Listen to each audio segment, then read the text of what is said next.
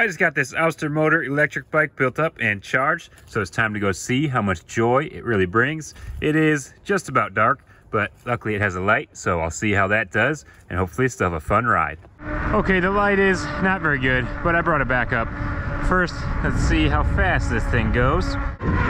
29. This looks like a nice berm here. Oh yeah, ripping. Just stopped by Hannah's work where she's on another e-bike, and we're cruising over to a park now on a nice paved path at the moment. We got some lights and a concrete block to try to trials over. Oh, the bars moved. Take two. Oh yeah. Sweet. Found another trials challenge. This one is skinny in the sand. Not a good start. Okay, a little jerky there. Try to get some hops around this corner. Oh no. Okay, stay nice and straight. Get some hops around the corner. Oh, the rear hops are tough. There we go, throttle it out. Had to work for that one.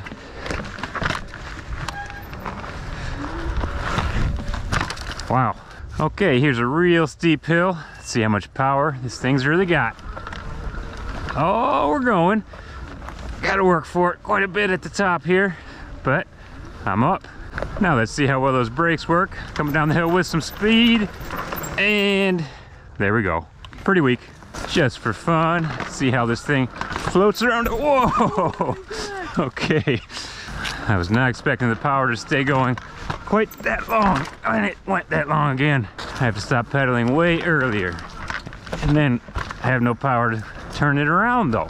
Let's try to use the throttle this time. There we go. And now Hannah's riding it. She's gonna try out some of these hills. It should be pretty fun.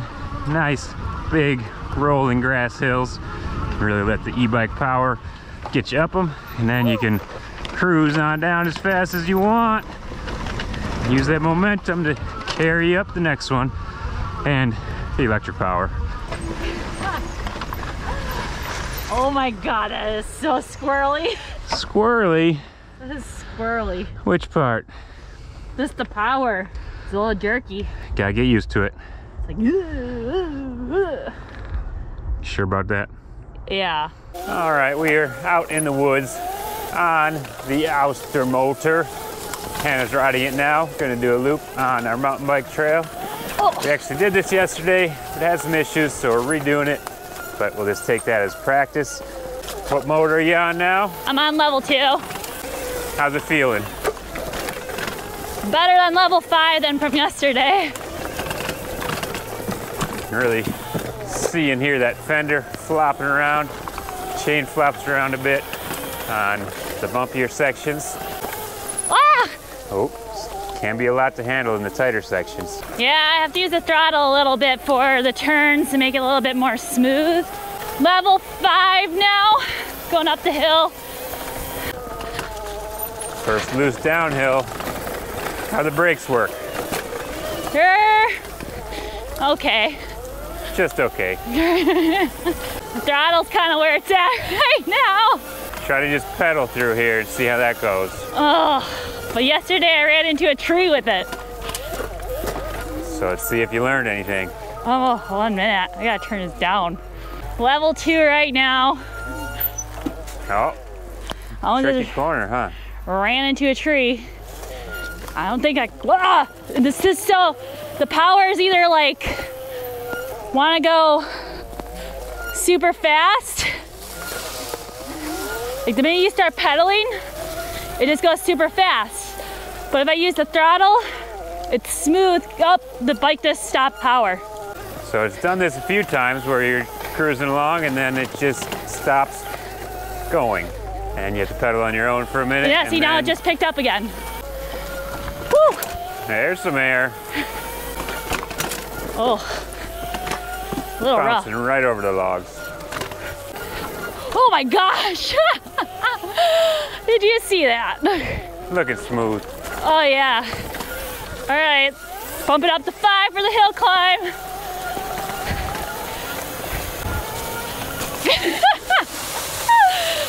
All right, that was better than yesterday. Didn't hit any trees. Almost hit some trees, but I'll take it. I found that level 3 worked the best. Level 5, good for hill climbs. Level 1 and 2, definitely better for the tight turns, but still so inconsistent. I feel like still I'm gonna hit trees. I'm gonna start on level 1 here and then bump it up as the trail goes by. Level 1 should bring me just over 10 miles an hour. Should be enough for these jumps. Oh!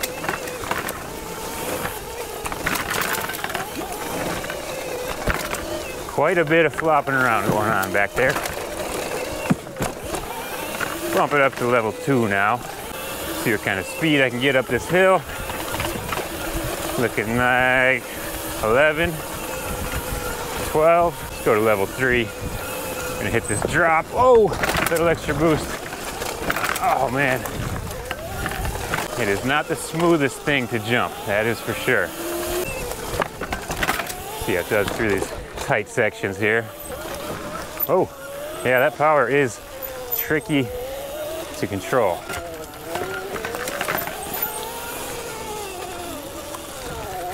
It's a good thing you can just grab the brake if you need to cut the power quick. See how it does on this skinny here.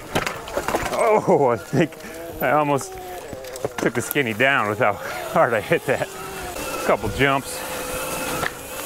See if I can get a little whip going. Oh, look at that. So much style, I bet. Bumping it up to 4 now. And another extra line. Oh, a little extra wheelie off the top. If you knew that extra power was coming, it'd probably be pretty nice. But for me right now, it's kind of hard to know what it's gonna give me. Through the rocks. Oh, nice and bumpy. Giant tire, let's see what happens here. Oh, pretty good that time. And into level 5 now. Another skinny. Oh, that was rough. Sketchy. Big one-hander air. Up the hill, no problem. Let's throw this skinny in the mix too. And that's a lap. Bike is pretty bouncy. Could have used a little less air in the tires. Set up more for the road right now, but it survived a lap on our mountain bike trail, so says something, right? One question though, did it bring you joy? It brought me so much joy. All you need is some power for some joy.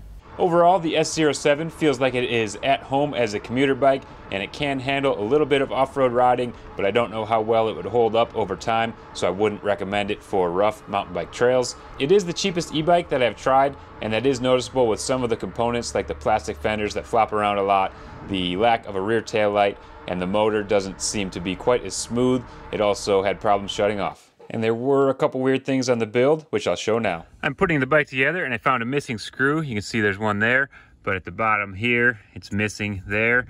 So there's a bit of wobble going on. I'll have to find a replacement for that. It also came with this in the box. Unfortunately, it was already eaten. None left for me, but kind of an interesting piece of garbage included with the bike. I have to remove this whole piece to get this tight down here, and I'm noticing that one screw, that one there, is unlike the others. That one looks like it's more for wood or plastic, where this is more of a normal thread for a bicycle. So that's a bit concerning to me. You can see the threads are damaged as well from that screw. It is definitely not supposed to be there. And then a little bit of rubbing there from the loose screw at the bottom. These were all not very tight either. But it did feel slightly lighter than the other bikes, which made me want to bunny hop and jump it a little more. The forks worked better as well, so it made it easier to get the front wheel off the ground, but that rear end is still really heavy, so you had to work for it. If you were interested in buying one of these bikes, check out the link in the description below and use the code to save some money.